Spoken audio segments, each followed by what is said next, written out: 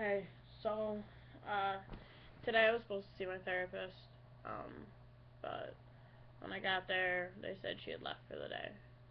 So, which was really weird because I made an appointment to see her. Like, I don't normally call, I usually just make the appointment right after I go. So, could have been where the mistake came in, but, like, it says in my little planner that I was supposed to see her today. It's very colorful, don't judge me. Says it right there. That's where I was supposed to see her, but yes, it's very colorful. Yeah, so I didn't get to see her today. That was really upsetting because last time I talked to her was January 3rd, January 4th, something like that.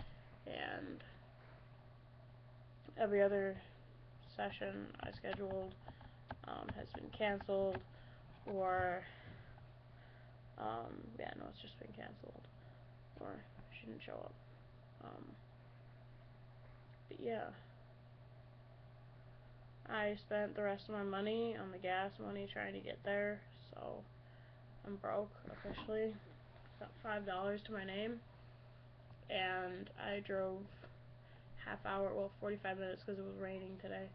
It was a shit ton of traffic, so I spent 45 minutes driving out there, and that much gas, and I don't have a good car. I have an amazing car.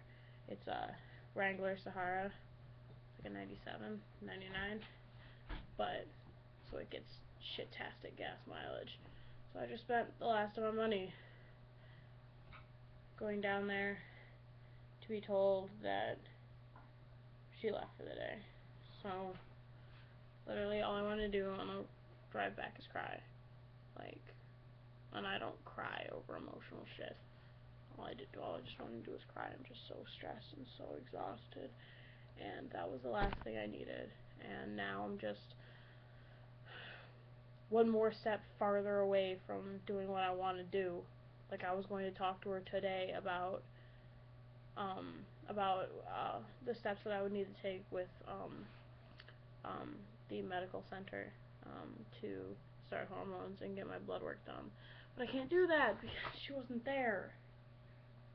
Like, literally, I've been planning this for about 2 weeks, and it's fucking sucks that I had to spend like an hour and a half driving total and couldn't even see her.